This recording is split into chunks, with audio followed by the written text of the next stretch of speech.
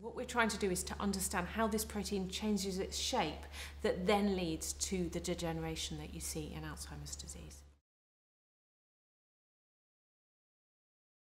Alzheimer's disease is a disease that affects many, many people. Whenever you talk to somebody, they've always got a relative who is suffering, and it obviously is a very devastating disease.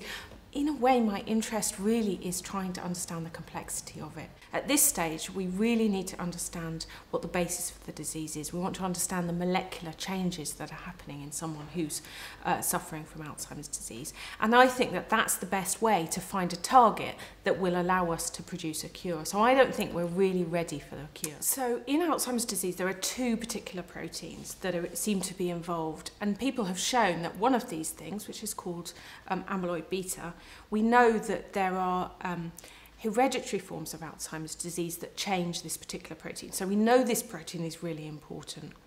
And what we've recently been able to show is that if you take this particular protein, and we can make this synthetically, this protein, we don't have to purify it, we take this protein and we can administer it to snails. We teach them to relate a particular taste or smell to a food.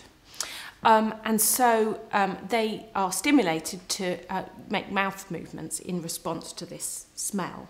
And then you take away the food and all they're left with is this conditioned response. So they then respond to the smell, but there's no food there anymore. So they've remembered that connection between the two things. And so what happens when we administer this A-beta, this protein that's involved in Alzheimer's disease, is that they no longer retain that information anymore. They have forgotten that association. So we take snails that have not been treated and snails that have been treated, and we find that the ones that have been treated no longer remember their task.